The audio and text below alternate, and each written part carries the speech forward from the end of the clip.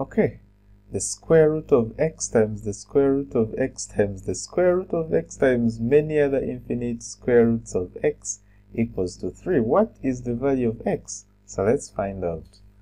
Okay, so we know very well from the rules of indices that the square root of a number like x is the same as x to the power a half, right?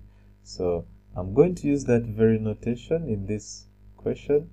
So let's write this as x to the power a half times, so the next x is actually having two square roots, this square root and this square root. So it's going to be equal to the power a quarter. Let me show you how that is. The square root of the square root of x, right?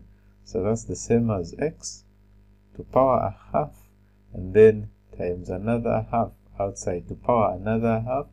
That's going to be, times, so that's x to the power 1 over 4, alright? So there we have it. So I'll clear this up. And so is the pattern. So the next one is going to be x to the power, what's that? The square root of the square root of the square root of the square root of x. So that's going to be x to the power a half times a half times a half, which is actually 1 over 8. Okay, so just put this off,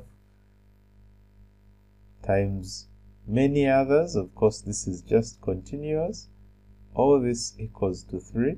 So using the rules of indices or powers, this is going to be, the base is x, so we have a half. We add the powers, of course, since this is multiplication, so we have a half plus a quarter, right?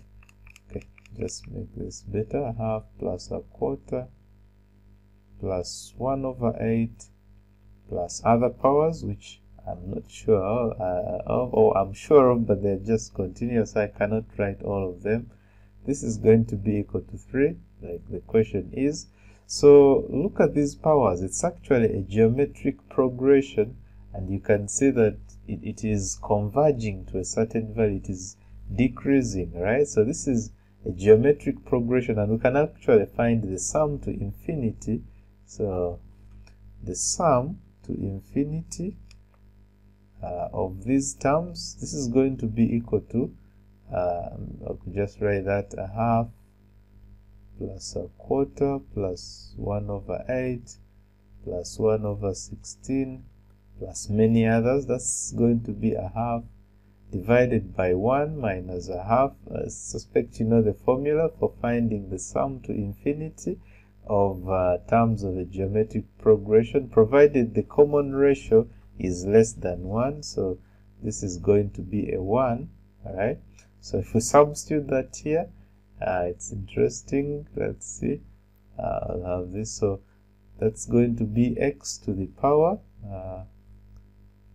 The sum of all this is actually converging to 1. So x to the power 1 equals 3. All right. And so x equals 3. The answer is amazing, isn't it? I mean, all these x's under the square roots, and they're equal to 3.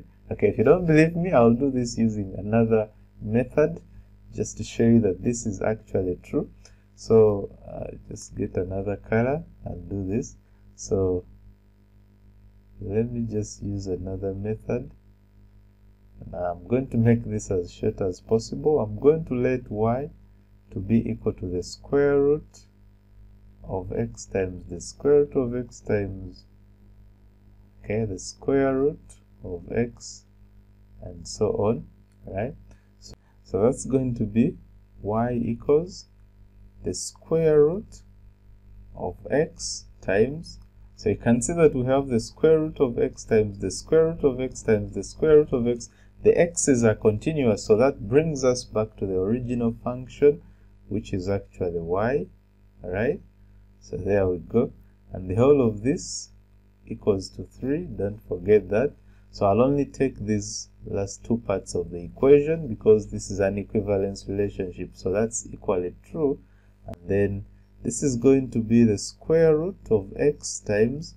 So what's the value of y? Remember, y equals the square root of x times the square root of x times the square root of x, which was actually equal to 3 from the original question. So that's x times 3 equals 3. So if I square both sides, I'll have 3x equals 9. So x equals 3. Same answer, alright?